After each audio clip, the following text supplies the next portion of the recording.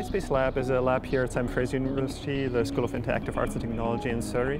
And the main idea of the lab is really to combine virtual reality with cognition, perception and interface design research. So we're basically using immersive virtual reality as a tool to study how humans behave, how they think, how they operate, especially how they move through space, what kind of sensory cues we need, so visual cues, auditory cues, physical motion cues. So it's basically a research tool that enables us to do experiments under tightly controlled conditions, replicable and so on.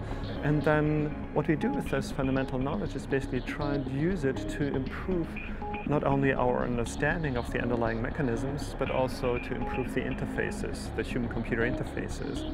So right now we work on a couple of different projects. One is quite interesting in that we collaborate with architects together to really try and improve the way we present the buildings that they have not yet built. For example, in a design review, when the architect designs the building but then has to show to their colleagues or to their clients, how do you do it so they get a more intuitive sense of being in this building and especially moving through it? And so this inspired us to see how far we can go with just improving the interface and the visualization and the way we move through these environments. So we've been working with Perkins and Will to look at how architects can actually use an immersive virtual reality interface for use in their practice to improve their process, to improve the quality of buildings, to improve client outcomes, to basically make the built environment a much better environment for everybody involved. One thing we used is basically a motion chair. It's basically manually operated, so there's no motor or anything needed, just some sensors. So we equipped, it's called a swapper chair.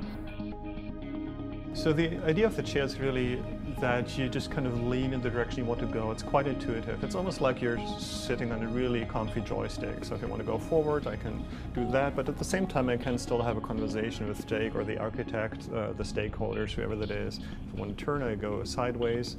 And I can also go sideways around a certain spot, so I kind of pan around it, which can be quite useful to get the shot we want.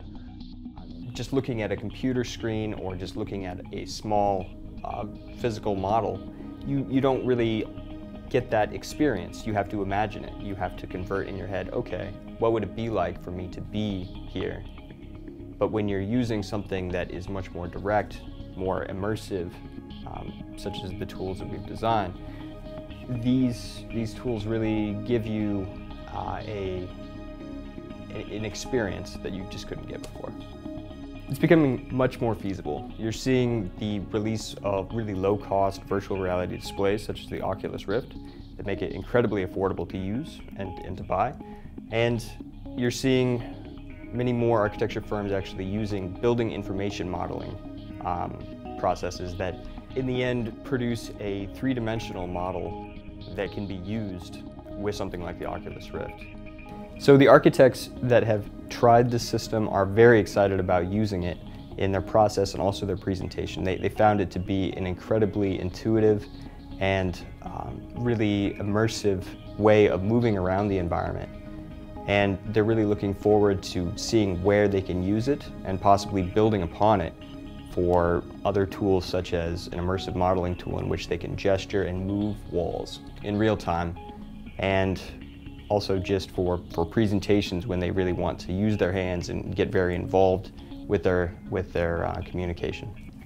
So what I found when doing this project was I really understood the SFU Student Union building in a way that I didn't before. I was looking at plans, I was looking at some renderings, and I really didn't get the building. But when I was moving around in it, when I was looking around in it, when I was really operating in it, much like I would in reality, I understand the building much like I understand the building that I'm in right now. And that was really amazing to me, and really supports this idea that virtual reality can completely revolutionize the way that we design buildings, that we understand buildings. It really has the potential to change the built environment that we're in and make the world a better place. For me, that's exciting, not just because of the designing, but also the research that underlies it, because you have to combine all the different aspects. And that's also one of the visions I have for the lab, is basically combine the different expertise and approaches to really be able to create something like that that is truly amazing.